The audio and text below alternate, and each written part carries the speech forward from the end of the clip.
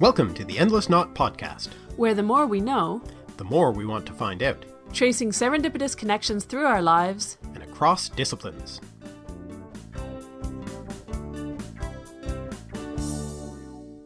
Hi, I'm Aven. And I'm Mark. And today we're talking about polar regions, science fiction, comics, and classics. Today we're talking to Natalie Swain. Natalie defended her PhD from the University of Bristol this January with a thesis entitled A Freak in the Sheet, A Story in the Gutter, Narrative, Comics Theory, and Ovid's Amores. Her primary interests are the ancient Mediterranean world and comics, Latin narratology, reception theory, and the history of polar exploration. She has been teaching classics at the University of Winnipeg, but as you'll hear, she has a range of truly fascinating work and travel experiences as well. We spoke with her just over a year ago. Sorry for the delay, Natalie. So bear that in mind when we talk about her future plans, etc. Hi, Natalie. Thanks so much for being here with us. Hello. Nice to be here. Welcome.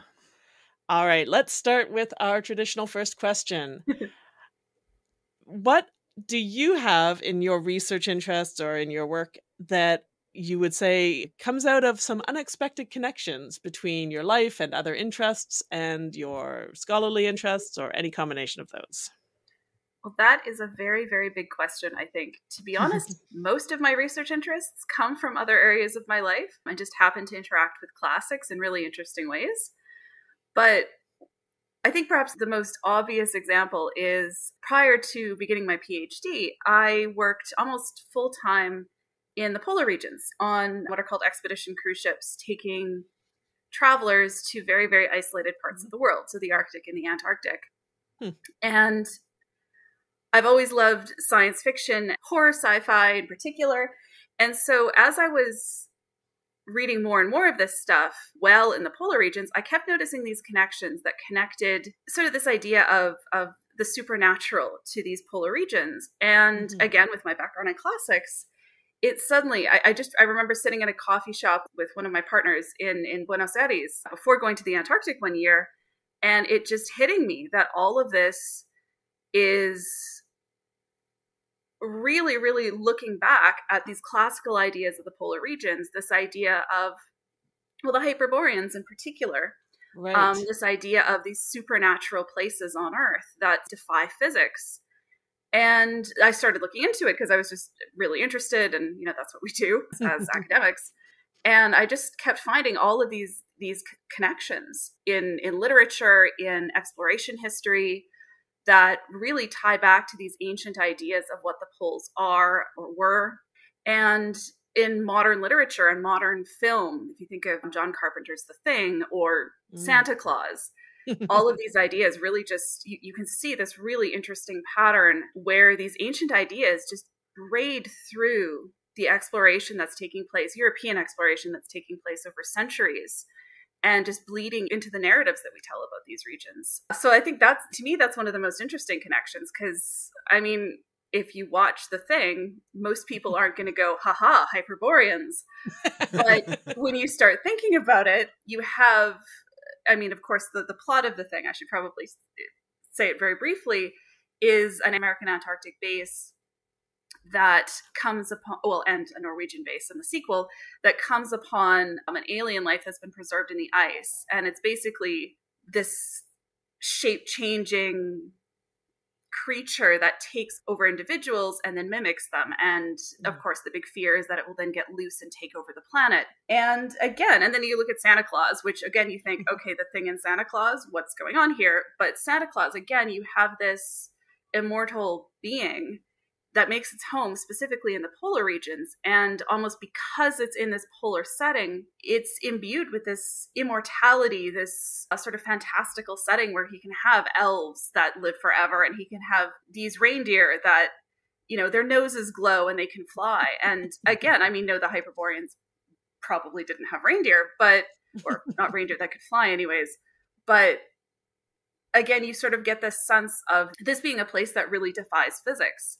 And specifically when you track the history of this, you see right from the very start of what I sort of call the polar literature cycle, which really starts with the Rime of the Ancient Mariner at the end of the 1800s, you get this sense of this being a place that is not for man, that is for creatures that are beyond us, that are perhaps living in their own form of a utopia, as the Hyperboreans supposedly did, according to, you know, Pindar and Herodotus.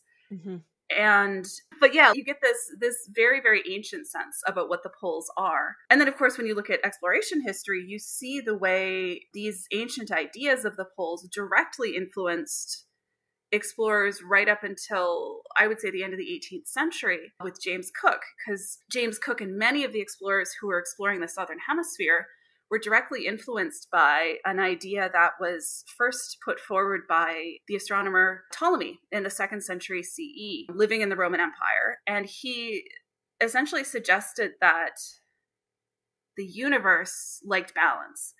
And so because we have this wonderful temperate Eurasian continent in the north, there must be a similar continent in the south.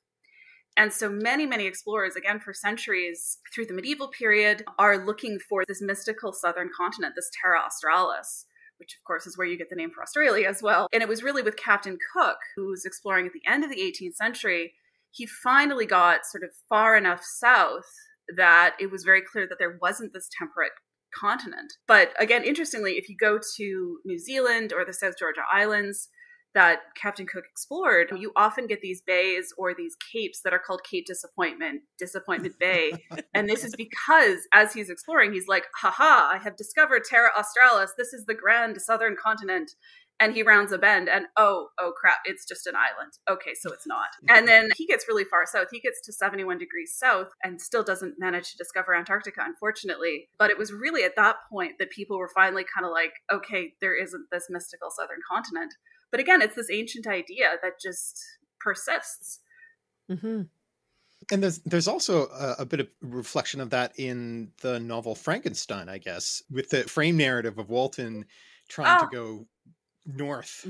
Yes, I'm so glad you brought that up, because yeah, that is one of, in my opinions, one of the most interesting, because Frankenstein even at one point says to, I think to the explorer, that he's going to walk to the North Pole and he's gonna set himself on fire there as this, again, this grand sign that he is somehow separate from man. Like he can do this thing that these men are killing themselves trying to do.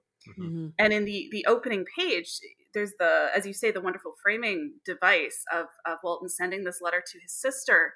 He talks about this being a place of where he's going to break through the ice and discover this open sea and this land of sort of eternal sunshine and eternal plenty. And again, that's an idea that really comes to us right from the ancient world, where, I mean, there is a sense in Greek writers that the poles, or the Arctic at least, does have this 24-hour daylight at some point. And so then there's this sense that, well, if they have 24-hour daylight, there has to be this paradise up there, this beautiful area where everything grows just wonderfully. And people, well, you get it back to the Hyperboreans, I'm repeating that a lot, but that idea of there has to be this northern paradise, you see that through literature. You see that even on maps. Some of Mercator's maps of the Arctic from the 1500s represents the north as this iceless area there where there's land, possibly a hole that drains into the middle of the earth. All of these really, again, kind of unusual ideas that, in my opinion, just demonstrated defiance of physics. Now, there's more. I want to ask more about that, but maybe briefly, could you outline who the Hyperboreans were in Greek myth and thought, and like what those sources are? And then I want to come back to that because there's a lot I want to say about that. No, I'm sorry. I get very carried away, as you know. Yeah, so the Hyperboreans, I don't think people are really sure who exactly they were, if they really existed. But they do turn up in a lot of ancient material in Herodotus and Pindar, the two that I'm particularly interested in. But there is also evidence that Homer wrote about them, that Hesiod wrote about them, but we just don't have that. And people who believe they were real believe they were in sort of, I believe, the Northeast Asian area.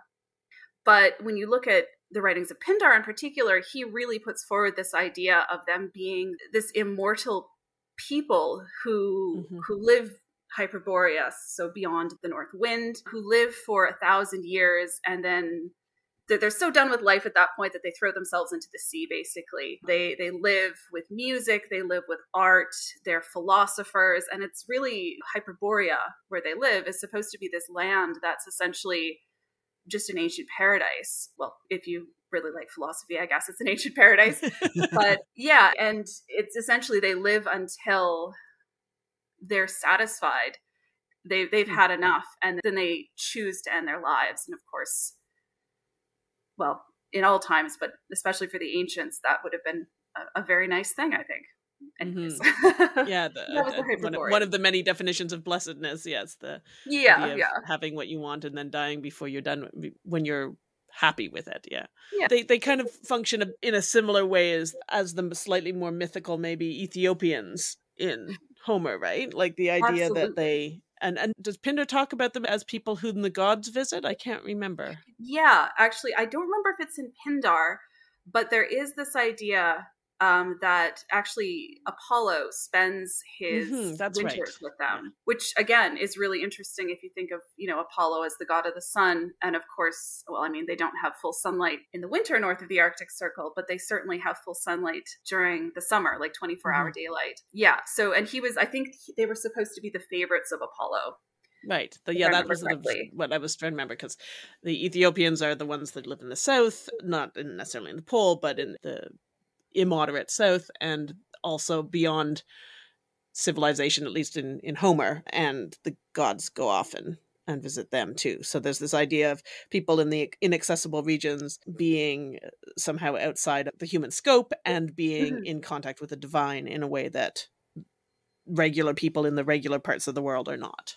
Yeah, absolutely. And one of the really, I mean, I can't speak for the South, but the interesting elements of the Arctic, and part of why there is this belief that this extreme region is sort of so outside what the Greeks or the Romans would have seen as the norm, was because of the Big Dipper, or Ursa Major, the constellation, which the Greeks did call Arctos for bear.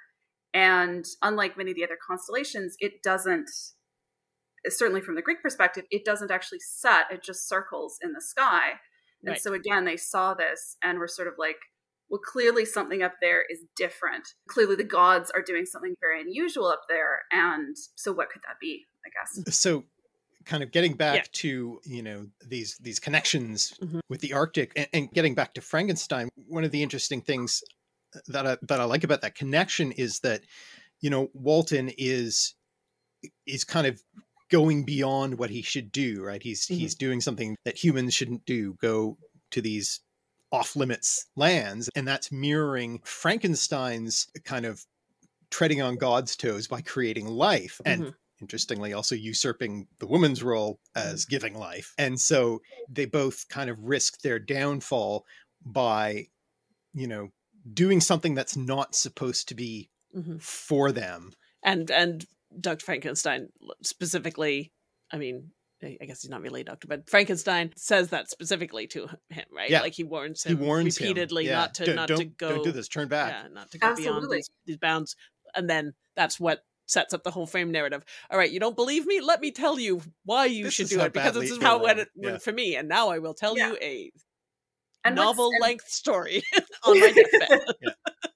And I mean, again, taking that and broadening it to this polar literature, what's really interesting about that is you often get, again, starting with the Rime of the Ancient Mariner, these polar narratives which sort of act as a warning about maybe we shouldn't be doing this, maybe we shouldn't be going to these places that are very, very dangerous, and that we shouldn't be, is they're often framed, they often have these framing devices where an explorer has survived and is back in the quote unquote real world and is recounting this to an individual. So in the Rime of the Ancient Mariner, it's the one man who survived. The plot of that poem is these, I can't remember what their profession is, but they're sailing in the south, and they follow this albatross that basically acts as good luck for them. And one of them, this man who survives, shoots the albatross, and this essentially sets off a chain of events where everybody else on the ship dies in these really not very nice ways. And this one man survives, and he comes back, and he's actually talking to a man who's about to go off and get married, strangely enough. And he tells him this story as, you know, this is what happened to me, and we need to be careful what we do. And then you get other stories. Jules Verne wrote 2 novels. One was something of Captain Hatteras. Yeah, The Adventures of Captain Hatteras. And that, again, at the end, one of the people, it's about this, I think it's a British expedition. It's British or American who want to find the North Pole. And they eventually get to this island, but the Captain Hatteras, is so obsessed with this North Pole that getting there fundamentally drives him mad. And as it ends, all these men are back in, again, the regular world.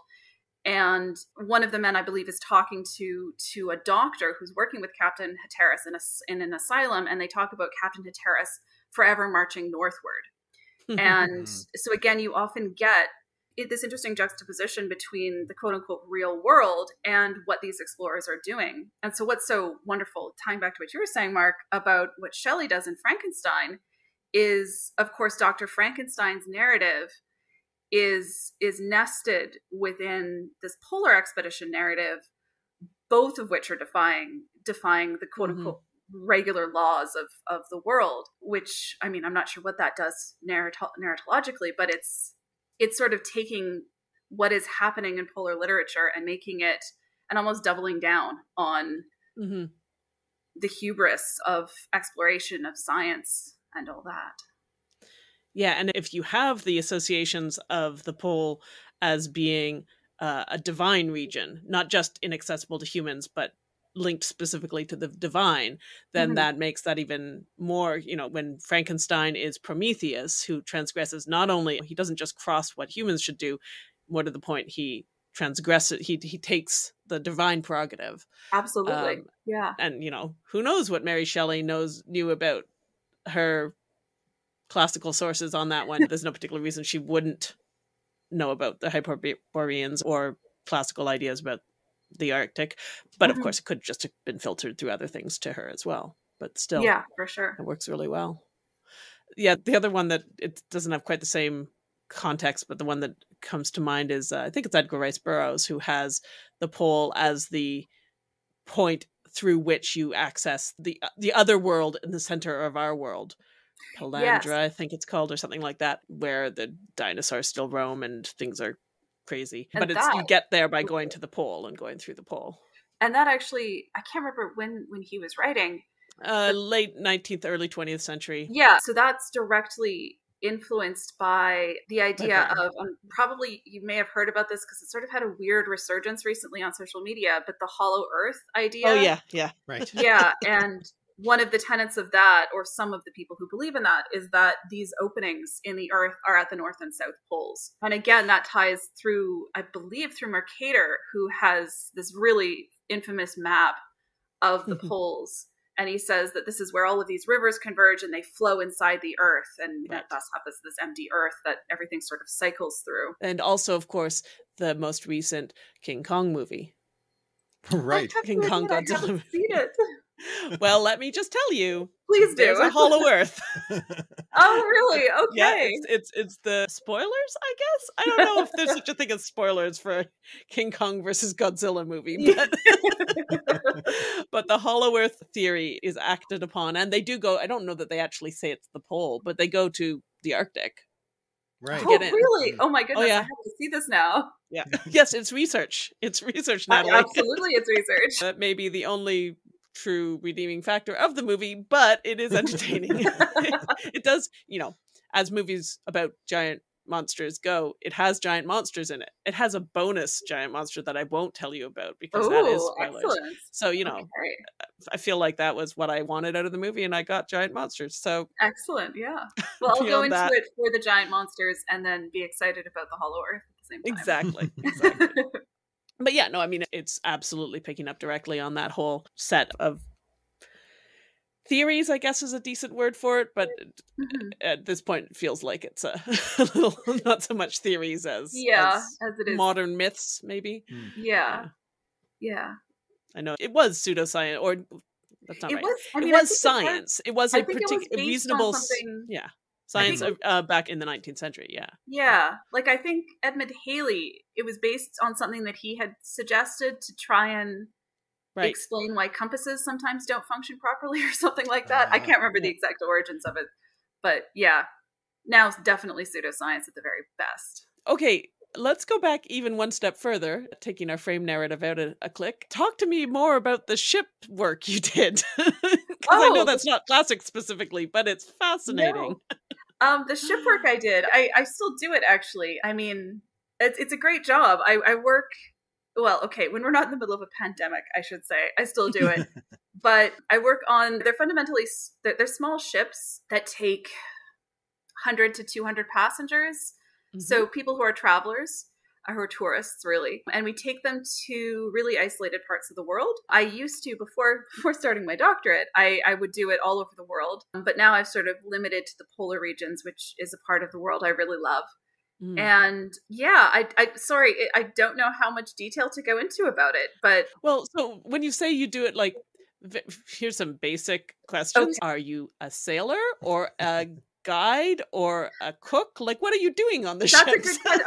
Okay, that helps. Thank you. Sorry. Yes, no problem. I'm just portraying my lack of knowledge about the whole system. And it's one of those things where when you know too much about a subject, you never realize that it's yeah. No, I work as a guide fundamentally. Okay. It's a really interesting job because I started off as an historian on board because I have always been really interested in polar history. Okay. And then moved into more of sort of a managerial position. But we work as guides, so we take people ashore. We drive Zodiacs, which are boats that were sort of made famous by Jacques Cousteau. They're little inflatable boats. They're very durable. They're wonderful. If people have been whale watching, they've probably done it in a Zodiac. Exactly, yeah. That kind of thing. And so we drive people to shore, but we also take people on Zodiac cruises. So we cruise through the ice, see whales, all sorts of wonderful things. The primary places I work are Svalbard, which is just north of Norway. Mm-hmm. I have also gone through the Canadian Arctic a couple times, which is pretty fantastic. And in the Antarctic, I've only worked on the Antarctic Peninsula side. So that's the South American side of Antarctica. Right. But yeah, basically taking people ashore, seeing lots of wildlife. It's mainly wildlife focused, but the history is also pretty freaking awesome, I have to be honest. They're just such unique parts of the world. And how did you get into it? Like, how did that opportunity arise in the first place? That is and this is in no way just because now it's sounding like an incredibly interesting career switch for me. It is a pretty awesome job. Yes, it's actually quite embarrassing. I was sleeping with the right person when I was doing my master's degree. I was doing that in the UK, and my partner at the time, he did this work fairly full time. And as I was coming to the end of my master's degree, the Arctic season was starting up, and I wasn't really sure what I was going to do. I didn't have the money to go right into a PhD. So I thought, I'll just get a job. And then the person who hired basically said, oh, well, we need an historian for the trip up the Norwegian coastline. Do you want to do it? And I sort of said, well, that would be lovely, but I don't know anything about Norway. And then she said, well, the trip leaves in 2 weeks. Does that give you enough time? And so I did a lot of research in 2 weeks and came up with this material. And then just really fell in love with it, specifically fell in love with the Arctic. And yeah, just wanted to keep doing it. And it's a fun, fantastic job. Yeah, it sounds it. I'm sorry, I'm just dreaming of the fjords. What can I say? Oh yes, the fjords are beautiful. Yeah, it's an example of the kinds of serendipity that not only can lead to new ideas and new approaches to things, but I think almost have to. Like, you almost need serendipity in order for new ideas to come up, because how could you have planned to say, well, after my master's, I will find a completely unrelated job that allows me to find a completely new way of thinking about something from the ancient world? I mean, you can't do that. That's not a plan you can make. No, and specifically on this topic, I mean, it was also my other, what I'm doing my doctorate on in comics had similar serendipity. But in terms of this subject, like the polar regions and in modern literature, really, and in Western literature, I guess we'll say, it had to come about serendipitously because, like, I've always been fascinated by polar explorers. I've always loved the ancient world, and I've always been this massive fan of science fiction and fantasy and comic books. all of which have this direct impact or are impacted by these patterns of the polar regions in literature. I mean, one of my favorite shows growing up was Stargate SG-1. And of course, there you have one of the stargates discovered in Antarctica, which is where the ancients, who, going back to what Mark were also saying, it's these creatures who are semi-divine. Another connection just occurred to me, especially similar to The Thing. I just happened to be recently rewatching some old Doctor Who stories. Ding. I was going to bring it up if you didn't bring it up, but I figured you would bring it up. And there's a story, The Seeds of Doom, which is at an Antarctic research base, and they uncover alien plant pods, and it's this incredible feeling of claustrophobia, of sort of being trapped in their base while this strange alien thing is going on, and then trying to keep it there and keep it from getting out and going back to the rest of the world. And there you have two types of sort of hubris in the villains of the piece. One is capitalism, right? Because there's the greedy guys who just want to steal it. Well, they're working for the other guy, but basically they're mercenaries. So they're for the money. And then the other villain of the piece is the one who wants to wipe out all animal life and take over, have only vegetable life consume the world because he's mad. But oh my goodness, he's an aristocrat with a you if you haven't seen it, you do have to watch it. I haven't. I've got to go watch that. I mean, it absolutely is following in the footsteps of many of these. It's not it must be directly inspired by The Thing. I think in the way that many Doctor Who's are, they take a previously done concept and take their own spin on it. Right. But there's also in the more modern Doctor Who. Well, there's a good number of Arctic moments, but there is that one with Peter Capaldi with Santa Claus, who's really a dream figment of his, it's actually a dream caused by alien crabs. Anyway, it's complicated, but it's this whole Inception-like dream, set of dreams within dreams. But that they end up at the pole with Santa Claus and his elves, but it's a polar research base that Santa Claus suddenly visits, essentially. Oh my goodness, that sounds amazing. So there you go, 2 more pieces for your reception work. I don't remember what that one's called, but it's one of the Christmas specials from probably 2018 or something like that, somewhere around there. You'll find it. That's crazy that that must have been. I'm fairly embarrassed to say that my Doctor Who knowledge is very limited to probably the Tennant run, basically. Right.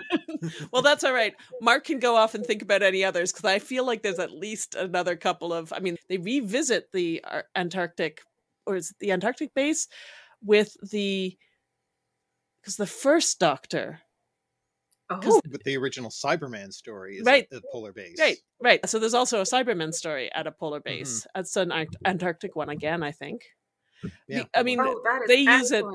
They like using it in the same way they like space stations, because it gives you the not locked room exactly, but the model type thing. Yeah, it's like the country house murder kind of approach, where we've got everybody on an island in a space, we can't in and out, let's do what we're doing. I mean, the Cyberman one, the fact that it's the Antarctic doesn't really matter that much, except that it's isolated, but still it's another one in the long series. Yeah, that's fantastic. I love that I'm taking notes. There's also, of course, the pole and the Arctic in comics, famously with Superman. Absolutely, yeah. And that was actually, like I said, I was sitting in this cafe in Buenos Aires, and I was rereading H.P. Lovecraft at the Mountains of Madness, because, of course, that's another wonderful example. And I was talking to my partner at the time about Superman, and all of a sudden it was just like, ding! All of these things connected, because, you have Superman's Fortress of Solitude.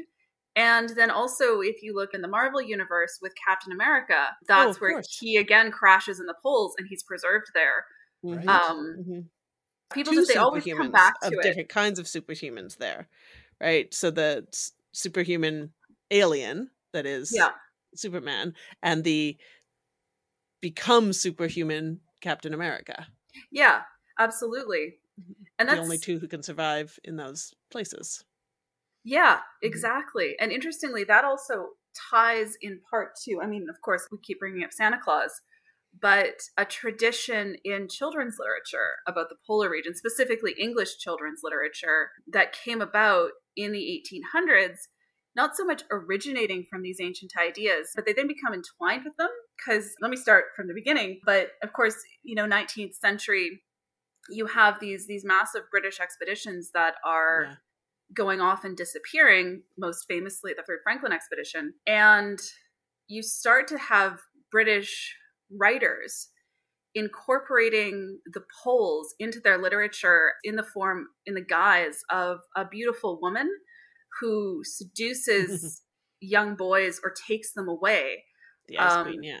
Most famously now, of course, C.S. Lewis's Ice Queen, but then you also get George MacLeod, a Scottish writer, who wrote, I can't remember what it was called, At the Back of the North Wind, I think.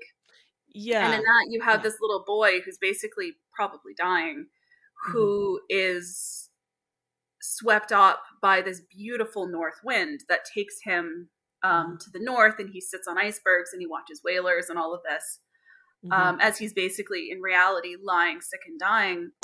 And what I think is perhaps one of the most interesting and invisible associations is with Peter Pan, because, and I don't know that this is widely known, but Robert Falcon Scott and J.M. Barrie were actually friends. And Barrie was the godfather of Scott's son, Peter Scott. And apparently one of Scott's last letters, when he'd reached the South Pole and he was coming back, of course, he and his men died rather tragically. One of the final letters he wrote was to Barrie. And so then you get these really interesting references in Barrie's work to the polar regions, with, Neverland, you fly towards the North Star, again being this place of immortality, of eternal childhood, which Barrie then ties into, in some of his later talks that he gives, into how these polar explorers are actually preserved in ice. And so they're preserved at this young age, and how he thinks of his lost boys in this similar way. And you get even lines of dialogue in Peter Pan reflecting writing about the poles, with Wendy telling, I think her brothers are about to be, I think they have to walk the plank or something like this. And she tells them to die as good English gentlemen.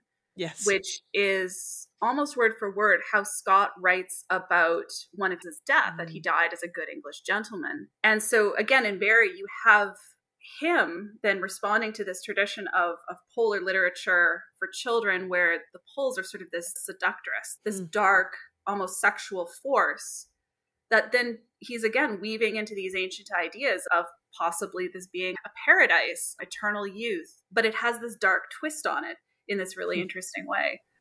That's a fascinating connection. I did not know anything about that. Yeah, and again, I do wonder how many people at the time knew about these connections, or if it was sort of just, again, subtly running through Barrie's work. And then you get Milne writing Winnie the Pooh, and sorry, this will be my last thing and then I'll let you guys talk. But Milne, then he's writing very much, when he writes some of the early Winnie the Pooh tales, I guess you'd call them, he's very, very sarcastically and critically responding to the glory, quote unquote, of these polar expeditions and these associations in children's literature. And he has, in one of the early tales, Pooh and Christopher Robin looking for the North Pole. And Winnie the Pooh, of course, asks Christopher, what is the North Pole? And he says, I'm not actually sure. It's just a thing you discover. And they talk about, we should eat all of our provisions now because it'll give us less weight to carry. And all of these things that are clearly these subtle jabs at these polar explorers. That's really interesting. Oh, yeah. I mean, as a larger topic, I guess, the whole idea of the Arctic in all of this literature. I mean, it's too much to do all at once, of course. But yeah, it just keeps unfolding. I mean, because when you start building in the entire genre of travel literature and explorers literature and explorer correspondence, and then that's like another set of tentacles to absolutely. Yeah. Having just said that that's already too much material to even begin to try to comprehend as one person, have you thought about this other large body of material? So the obvious point when you talk about the Arctic region anyway is also that there's a whole bunch of explorers, but there's also a whole bunch of people who already live there. So, these traditions that come out of the ancient world, they're coming out of a particularly European tradition and then get built into these other explorer narratives. Have you done any thinking about or looked at or considered Indigenous stories and presence in the North? Obviously not as something that comes out of classical tradition, but does that play any part in your thinking, or have you been thinking about that at all? I have actually. It's unfortunately still in the very nascent stage, but I've been considering specifically because my interest is, as someone hoping to be a professional classicist, it does all have to tie back to classics. Yeah. Either unfortunately or fortunately, depending on your perspective. I've been really interested in a lot of specifically the explorers I'm looking at the beginning of the 20th century. Specifically, I'm thinking a lot of the Americans, well, actually, and Amundsen, now that I'm thinking about it, working in Greenland or northern Canada. And Rasmussen too. Anyways, okay, too many explorers. But when you think about their expeditions, regardless of the level of racism they express, and in some cases it's extremely racist, they are extremely dependent on Inuit guides for their work. Like when you hear about, say, Cook or Peary, who are two Americans who claimed to reach the North Pole, they probably didn't, but they of course brought Inuit guides with them. And worked with them and lived with them. And there's, again, I'm not Inuit, so I may be wrong about this, and some of your, hopefully, Inuit listeners can correct you, but there is a fear, at least at the time, of going too far out on the ice for these Inuit explorers. Because, of course, if you go out onto the fast ice, it's quite dangerous. In the summer, you have cracking, you have crevices opening up, and you can fall into the water. Falling into the water at all up there is extremely dangerous. And so you have these stories again and again of, interestingly, very similar to the Winnie the Pooh narrative, where these Inuit guides are sort of like, what is this? Why are we going to this North Pole? What are you talking about? And some of these explorers told their Inuit guides that what it was a giant metal nail driven into the pole of the earth, because in Inuit culture, because metals are so rare in the North, this was something of value they could then understand, or that they could then understand the value of. Or you again have interesting things when you start talking, like Cook and Peary it's a whole other podcast, their relationship, but they're two American explorers who were actually colleagues, and then they ended up kind of hating each other because they both claimed to reach the pole within days of each other in 1908, I want to say. And again, in hindsight, probably neither of them made it, but they spent basically the rest of their lives trying to prove that the other one was wrong and didn't do it, that they lied. And Peary fairly successfully proved that Cook lied, because he probably did. And when you look at some of the anecdotal evidence of later people asking their Inuit guides, did you make it? How far did you go? These Inuit guides would often say, we never left sight of land, which of course indicates that they didn't reach the North Pole. But it also isn't entirely to be believed, I guess you would say, not again because the Inuit shouldn't be believed, but because they were often lied to by these Americans or Europeans that they were guiding about how close they were to land, because they didn't want to go out onto these vast ice fields. So they'd say, "Oh, we're still we're still inside the land. Look, I look on the map; it's fine. We're just running parallel to it. Yeah, we're not far away at all. Don't worry about it." And so I've sort of considered it from that perspective, because again, you get.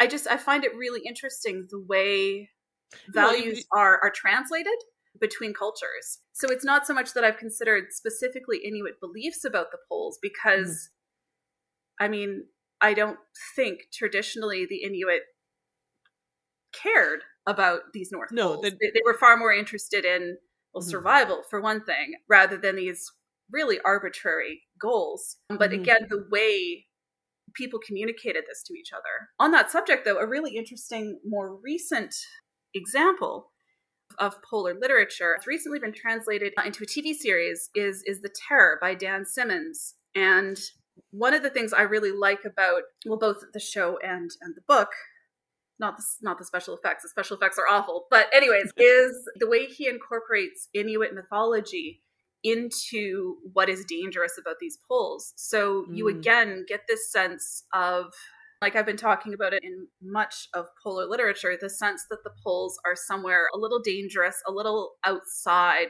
what we as humans should know and should understand. But there's specifically a female Inuit character who has this understanding and this relationship with the natural world and the supernatural world that ties into Inuit mythology, real world Inuit mythology, that allows her to survive. And then, spoiler alert, allows Crozier, who's one of the protagonists, to end up surviving as he embraces the Inuit way of life. There is, unfortunately, a little bit of the whole noble savage kind of thing, unfortunately. A little magical Indian, it sounds a bit too, but absolutely. Yeah. But it is interesting the way...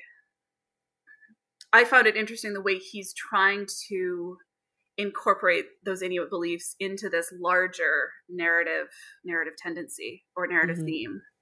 Yeah. I think it's... the whole talk about what the pole was thought to be in the 17th and 18th, even to the 19th century, also helps, I think, with the understanding of why people wanted to reach the pole so much in the 19th century and even into the 20th. I mean, yes, by then they knew, at least by the 20th century, they knew that it wasn't to the access to a hollow earth or whatever. Probably knew. One never knows for sure what they think they were going to find. I mean, I know that European explorers started to develop a bit of an obsession with these arbitrary markers of like the highest, the farthest, the whatever. So some of it's just that. But, you know, the poles had been a seeming target for real, like if you could find them, you would find something magical and immensely valuable.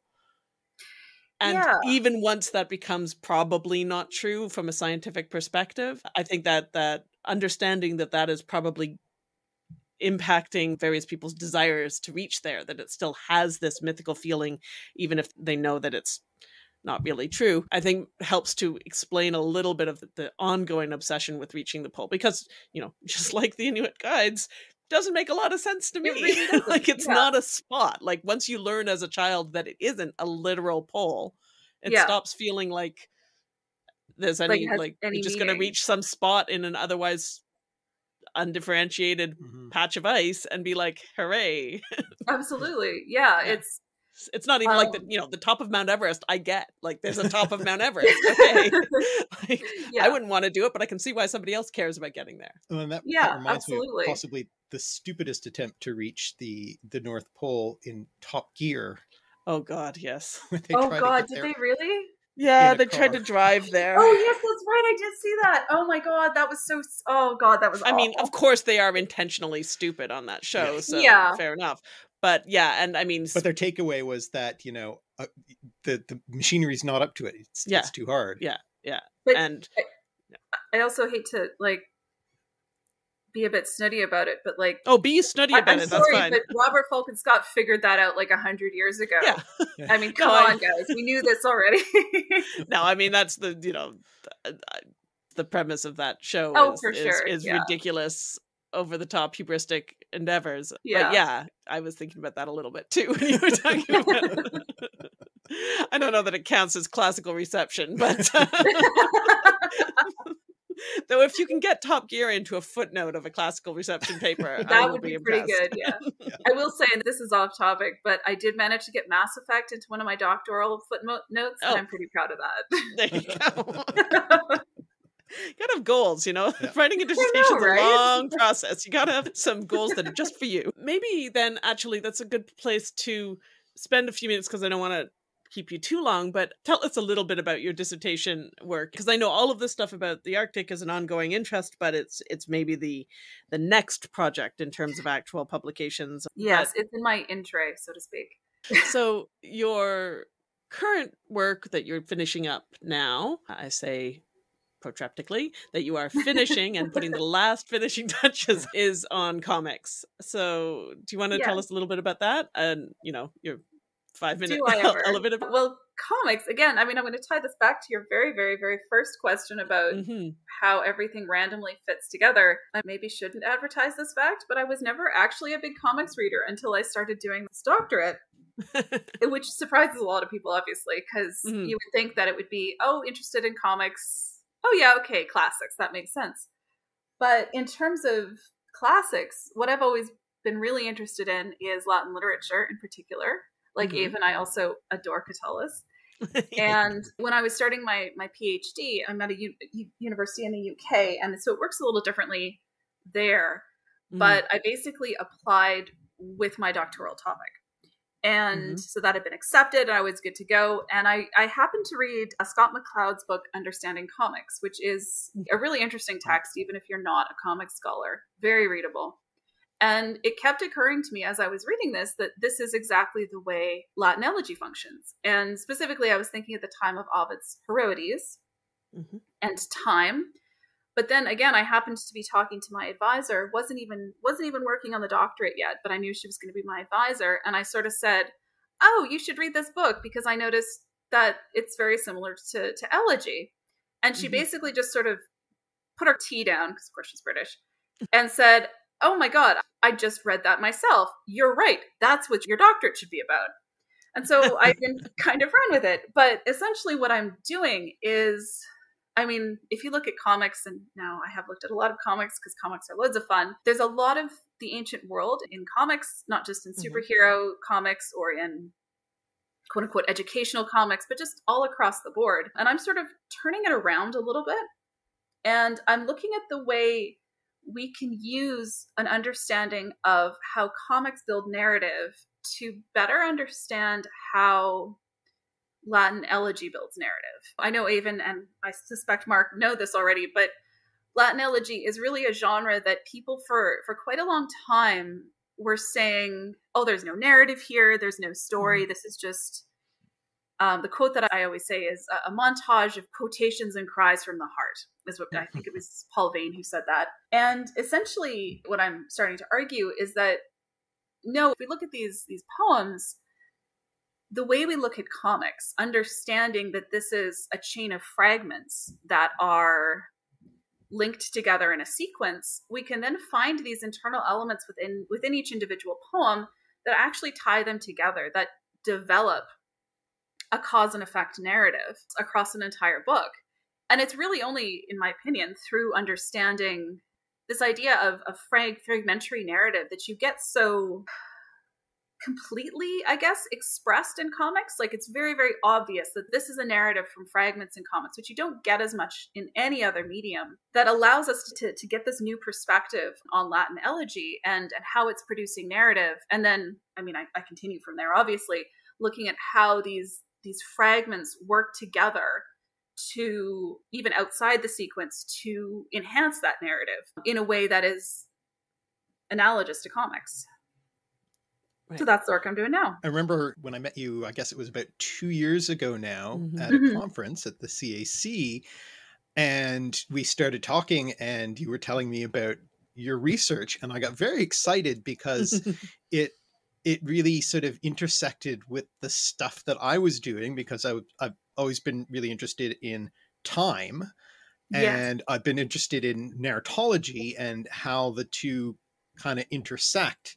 And now I'm looking at how space is used to figure time and what that can tell us about the way we think. But I also previously worked on looking at how time and verb constructions are used to regulate a narrative. But now hearing about how your work is going and thinking of, you know, looking at a kind of visual medium like comics and using those observations to understand how a literary genre like elegy is working, it's just so fascinating to me. And he gets incoherent with excidement about it. Like, no, that's awesome. Basically what I'm saying. I have to say, Mark, I really think we should work together on something at some point, because it is that temporal element that I find absolutely fascinating. Unfortunately, I got away from it a little bit in my PhD, but I'm working on an article right now about time in comics and time in Heroides being this wonderful series of letters that Ovid wrote ostensibly from the heroines in classical stories, so Penelope to Odysseus, etc., at key moments in those narratives. And again, traditional scholars have long said, oh, these letters are stuck in time. And more recent scholars have been saying, no, they don't, that they're not stuck in time. They actually represent larger sort of what if narratives. And what I would like to do is argue that these letters function ostensibly like a comics panel where, yes, they represent an individual, quote unquote, stuck in time moment within a narrative. But if you look at a comics panel, and Mark, I really think you should read McLeod's Understanding Comics because it's fantastic in this way. One thing he shows is how in a single panel, you actually do get a brief narrative progression. It's not just a single moment. It's not a second. There is actually time that passes within a panel, which again varies based on the size of the panel and whether or not there's dialogue, things like this. And what I would like to essentially argue is that both interpretations of the Heroides are correct, because we have to, again, be looking at it these as fragments, as these windows into a single moment that isn't really a single moment, and how that sort of helps reconcile these two scholarly opinions on Heroides with one another. But that, again, is in a very nascent stage. Oh, no, that's really interesting. Yeah, I've looked at the McLeod book briefly when we were looking at stuff, when we were trying desperately to find out the origins of, what was it? It was the image of the soul leaving a body and becoming an angel and floating up. That sort of trope in comics, and more importantly in cartoons, TV and film. And then sometimes you see the pulling back of the soul and stuffing it back in the body. And we were trying to find like when that started. Not that McLeod talks about that, but people kept asking on Twitter and elsewhere, like, who's written about the history of comic tropes and comic images, and of course his name kept coming up. And so I did look at the book, and I've only skimmed it, but it's really fascinating, and we do need to go back to it. But that particular thing was not a thing he was talking about particularly. We never did really. We kind of sort of figured something out, but we never pinned it down. I'd be really curious to know where you can watch our video on gospel. That was a video where, because Mark went into the soul, a bunch of stuff about souls, but there's a bunch of stuff about comics in that. Oddly, in that one, not in the two videos you have on comics. the video on superheroes and the video on Marvel. Yeah, those ones, we didn't look at that stuff for. But yeah, there's a whole nexus of interesting things there. The other question I have about all of that, when you're talking about the one moment that has temporal depth, even though it's also a moment, which is sort of what you're saying. Do you tie, or have you thought about tying theory and discussion of ekphrasis into that then? Oh, I love this question. Yes, I have. I imagined you would have. I actually, I love this question because it's a great way for me to promote myself. Good. I have an article coming out actually on the ekphrasis of Catullus 64. Within the next month. It should be coming out it's sort of a comics journal. It's called Image and Narrative. It's a digital journal, so you can access it for free. And in that, I talk a lot about, Catullus, you love Catullus, you probably know it, you do know it better than I do. Summary for the listener. Catullus 64 is essentially, it's called an epyllion, so it's like a little epic. And it's the marriage of Thetis and Peleus, who are Achilles' parents. And midway through the poem, they're gifted this bedspread that shows Ariadne's abandonment by Theseus and then her discovery by Bacchus and their marriage. And a lot of scholars have talked about this ekphrasis as being unusual for a number of reasons. There's dialogue in it, for one thing, and there's obvious temporal progression. And so in this article that's coming out, I talk about how actually, this really ties into something, Mark, you were saying about the way verb tenses are used.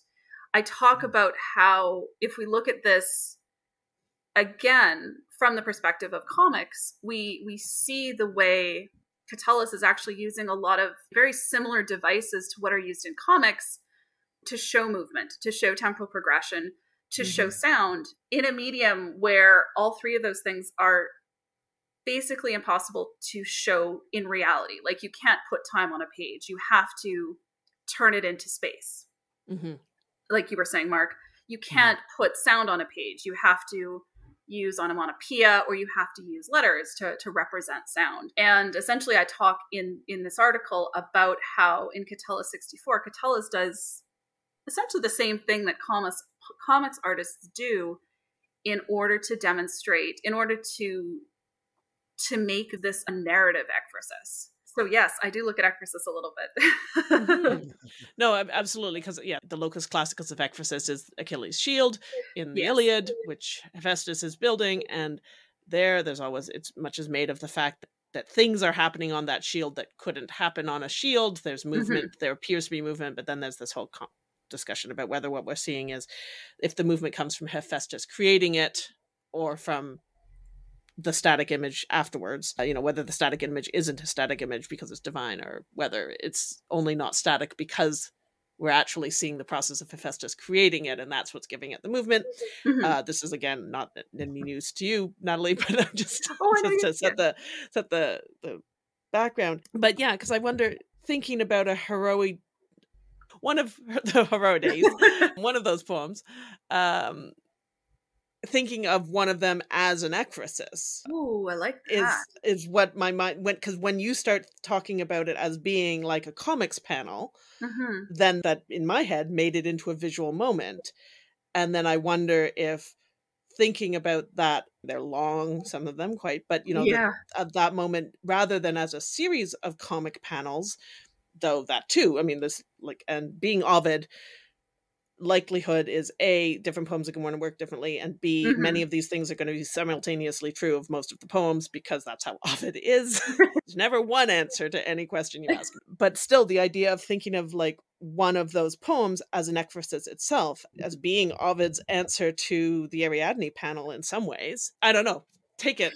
Yeah, that's where my brain stops. I have no more with it, but well, I really like that. I mean, I don't know if anyone's ever thought of Heroides as ekphrasis, but I mean, the Ariadne episode in Heroides, I don't remember the number of it, is, I mean, it's clearly based on Catullus' ekphrasis. So that's a really interesting idea. I wish I had something more to say than that's really interesting. Well, and I'm going to be honest, I haven't even read all of the Heroides. I'm kidding. There are only so many hours of the day. What can I say? No, but I may have read them all in translation at some point. I can't remember, but I certainly have not focused on them or spent a lot of time working on them. So I have no idea if this works in the slightest for any of them, but even if one doesn't want go as far as to say one of those poems is an ekphrasis, some of the theory around how ekphrasis works might be an interesting way of approaching the poems with some of that theory anyway. So, well, what I was thinking of when I was just thinking of one of the Heroides, I'm not sure, as a comics panel, was in comics, if you're trying to sort of show movement in a single frame, there's all sorts of ways of doing it. And, motion lines, the relative positioning of props. And there's one way is you actually replicate an individual figure somewhat translucently. So it's they're moving and you can't really see them. But you see them in different positions within the same panel, doing different things, basically. Pacing around or trying to open a box or whatever the thing is that they're trying to do. Yeah, something that can be read visually as steps in a process. Right, yeah. That's how I have sort of been conceptualizing the Heroides. But again, imagining it as ekphrasis, that really opens up an interesting dimension, not only in terms of the visuality of the texts and the temporal progress as we've been talking about, but you, of course, then in Heroides get discussions about the way epistles fundamentally transcend time. And what you're doing when you write a letter is you are sending someone a moment in your life that they will then have access to at a different time. And then again, imagining that visually, I don't know if there's anything there, but my brain is connecting things. Well, that after all is our goal. All right, so maybe we'll take this opportunity then to pause for today, because I think we've been talking for a while and clearly we all have to go off and ponder now. But this has been really fascinating. And yeah, if you go off and do a few more Arctic expeditions or write a few more comic related things, we can always have another conversation. Or maybe we'll have you on to talk about a superhero movie in the future or something. I don't know. Oh, sure. That'd be fun. You two are very interesting people, and I've loved listening to what I have listened to your podcast, so I'm always happy to come. if you'd like. Well, thank you so much. Thank you. This has Thank been, totally fascinating. Now, if people want to find more of your work, I will put links to if that article has come out by the time we post Sounds this good. episode.